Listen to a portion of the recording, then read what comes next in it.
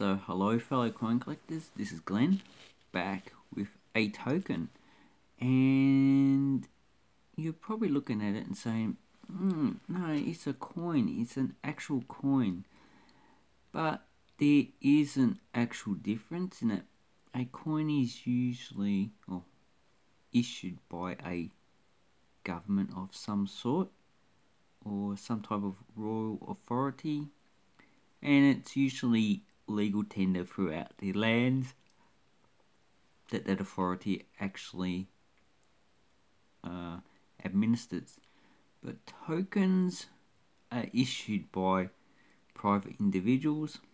They have no legal tender, so people don't have to accept them for payment in the territory or country where they actually live. So that's basically what a token is.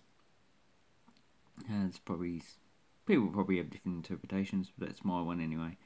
So this one was actually issued by Holloway's Pills and Ointments, and if we look on so this will be the obverse because it has his portrait on it, and as you can see, it has Professor Holloway, and it's actually a bit corroded, so he looks like an actual zombie actually. So it's actually quite a nicely designed coin because they were actually minted to a high standard. And as you can see, it has London. So this is actually a 1 penny coin. I actually don't have a UK 1 penny of the time, but I do have a Guernsey copper 8 doubles from 1834, and this is actually the same size as the actual penny of the United Kingdom,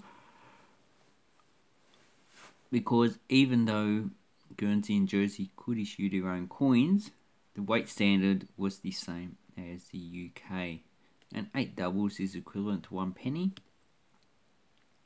And as you can see, this is it's a little bit thicker for the Guernsey coin, but it's the same diameter, and they're both made of copper, so they're both the same materials. And quite frankly, a lot of the tokens are better in design and quality than the actual UK coins. A lot of the times UK coins are just totally terrible. Although Britannia is good, there's a lot more stylistic freedom in these actual tokens.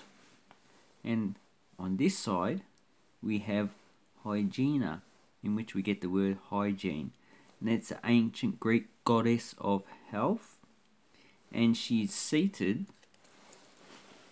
on a pedestal and has 2 pedestals on the right and the left.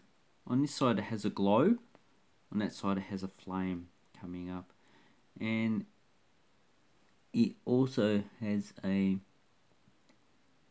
snake drinking out of a cup. So here's the snake there, it winds all the way around and its head's going in there, drinking out of a cup, and she's actually holding the cup in her hand.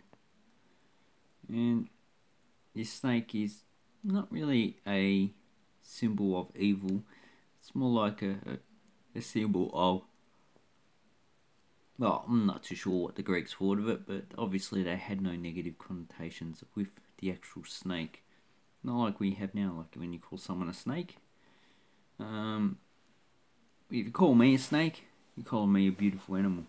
So I don't really see snakes as pretty bad. And here's the other foot down here. You can see a foot. The other one's actually covered. Then we have the initials JM, and that's for Joseph Moore, who actually designed both sides of it, and they're all 1857. There's also a halfpenny as well,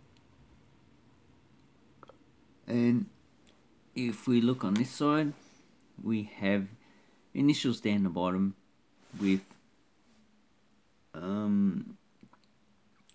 Joseph Moore. So this one's in J Moore, so it's not just his initials, it actually has his last name. So that's actually quite a nice token. And these tokens can actually get quite expensive, but this one is actually one of the more common tokens. I presume they were made in the UK, like most of the other tokens. And these were actually used quite a lot in Australia, so a lot of them were exported to Australia. They probably would have been exported to the UK. No, not the UK. New Zealand, probably the Pacific countries. Where else? Probably to South Africa as well, in the Cape Colonies, even though the poor Boer countries are actually still around in, not under British control. They probably would have circulated as they had the same diameter as an actual penny coin. So there are no mintage figures for this actual coin. Like all tokens, or most of them anyway, they don't actually provide mintage figures because they weren't actually minted at the mint in the UK, or it doesn't matter what time period or what country. They were minted privately in various places around the world. And this is only one period when the UK actually had tokens. There's quite a few periods in which the UK had tokens because of a lack of coinage. That's the only reason why people issued these, was the lack of coinage. So obviously it's a good advertisement as well for the actual business. And they were actually tolerated as well.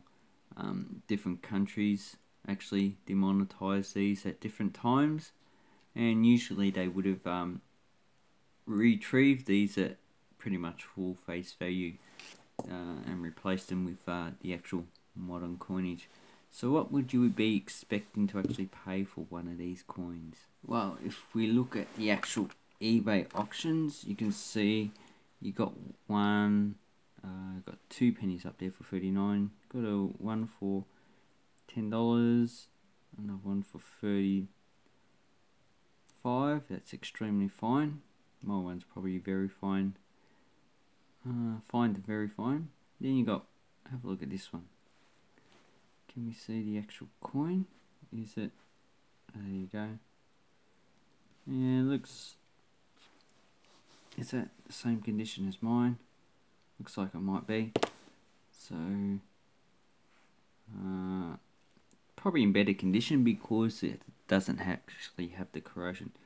So it's $15. So you'd probably be paying about $10 to $15 for a coin that's probably in fine to very fine condition. Is it 35 for one extremely fine? Uncirculated ones, you're probably paying at least $100 to $200, I would say. And here we have another one. No, that one has a hole in it. And the other one's not that good. But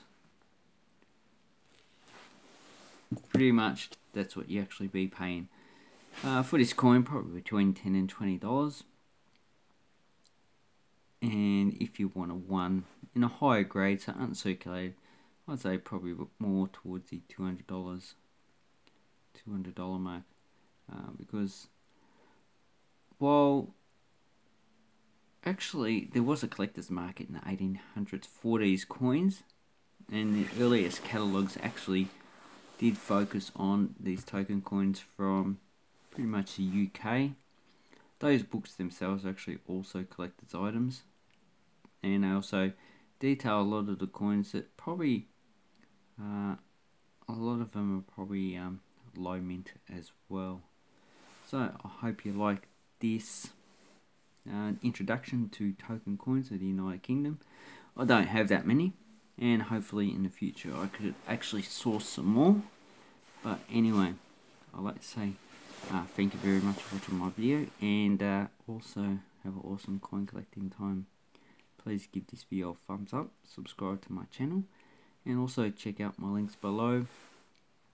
I'll put a link to token coins on eBay, so you can see what actual varieties and